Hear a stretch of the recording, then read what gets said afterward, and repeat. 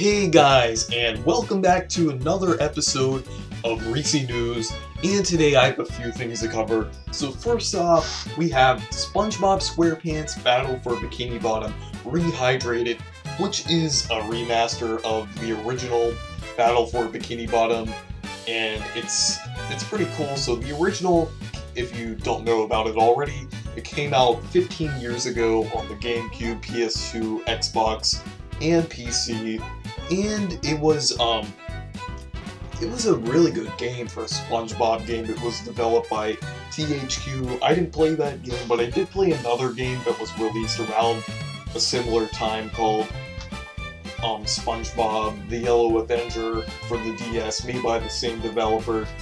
And this will be remastered, and it will be made by THQ Nordic, and it's gonna have HD graphics, fully like remastered and remade. It looks really cool, like the trailer, and I think there's a couple screenshots, but it's pretty cool that we're getting a remaster of this game. A lot of people wanted it, and it's gonna include like new modes, a new multiplayer mode, and it's gonna include like some of the cut content that was cut from the original game. And this is going to be a pretty cool game, and I'm definitely going to get it. So it's going to be coming to Nintendo Switch, which I have, and I'm probably going to get it for that. And it's also coming to Xbox One and PlayStation 4 and PC. So yeah, that's pretty cool that we're getting a SpongeBob game on new consoles now, and for Nintendo Switch. The only like SpongeBob related game on the Switch so far is that Nickelodeon racing game, which kind of sucks. So it's nice that we're getting a decent SpongeBob game for the Switch, since SpongeBob's amazing and really deserves more games, even though SpongeBob already has a lot of games. So next up, we have Google Stadia, and this is what Little Juice has to say about it. Google Stadia sucks, okay? Google Stadia sucks. Google Stadia sucks, okay? Google Stadia sucks. So as far as we saw, Google Stadia does not look good. I mean, like with the press conference that Google had recently on pre-E3, and I mean, the specs don't look bad. I mean, 10 megabits per second is the minimum, and that's 720p, which isn't too bad. Still 60 FPS, and then there's stereo. But, and then the best is 35 megabits per second, and then you get 4K and stuff like that. I mean, that's not that bad, knowing that people have decent internet these days, with like usually being upward of 25 megabits per second.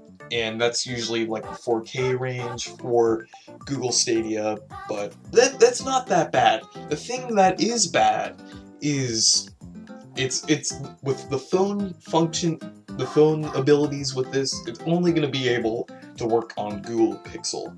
I mean, I understand that it's Google and it's running on a Google device, but it's not even running on other Android-based software and hardware. It's only going to be able to work on Google Pixel, which is stupid, and it's going to require a constant internet connection. So no downloads, as it said, which is really stupid, because like, I mean, Nintendo Switch is kind of like passing this thing with portability. Nintendo Switch has better portability than this thing. And that's really the way to go if you want like a portable game experience. You need to get the Nintendo Switch, not this Google Stadia. Since like the Google Stadia, you're gonna need to have a hotspot, and it's gonna cost a lot of money. Oh, and another thing, it's gonna cost a lot of money.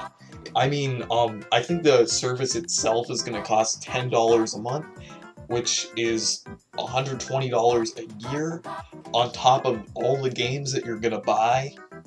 Because there's no free games with this, unless you're getting the Founders Edition, which I believe comes with Destiny 2, and a lot of people already have Destiny 2, and yeah, if you're appealing to the PC or Xbox, PlayStation 4 community, even the Nintendo Switch community, I mean, this really doesn't look good. I think you'd be better off paying for an actual game on Steam or a game on your computer, because you're going to have to pay for the service and pay for a game You won't be able to stream it on any other device unless you have like a Chromecast to connect to the TV or a Google Pixel. This is almost absolutely worthless, this service. I know the controller, and the controller too, it's just like kind of it doesn't really look that good of a controller.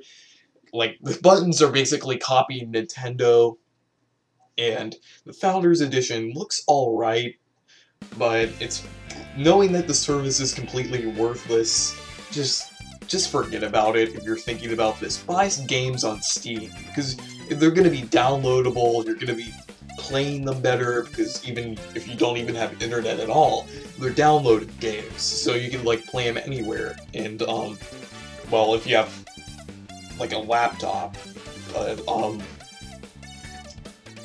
yeah, Nintendo Switch is also better too, since you could actually play the games anywhere with, if you, like, download a game, it doesn't really require internet connection, unless it's an internet-based game, but this Google Stadia it's completely worthless. It's not really worth getting.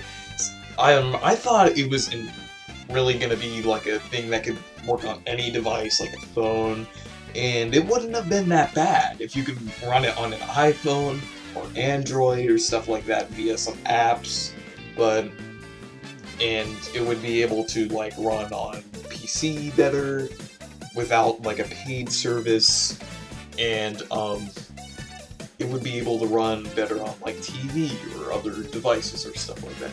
But this is not really looking good. I really am not gonna get this. And please don't get this console, or not. This is not a console, it's a game streaming service, but it's almost a console. It's not a console, but it's not a console. So, yeah, this Google Stadia service is looking horrible. So let's go into the last thing we have, new Pokemon Sword and Shield info. This game is looking really cool with its larger open world aspect to it. With the actual large worlds, you can move the camera. The Dynamax feature is looking pretty cool. I like that feature about Pokemon Sword and Shield. It's a nice new mode.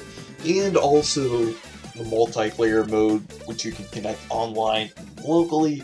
I don't really have a problem with that. It's kind of like adding the functions of Nintendo Switch Online, which is good. And it's pretty cool. The game, I like the game, I like all the new Pokemon in this game, and I'm looking forward to it. It's looking much better than I initially thought of this game. So, yeah, that's about it for the news today. Thank you guys for watching this video. Make sure to leave a like and subscribe for more. Goodbye!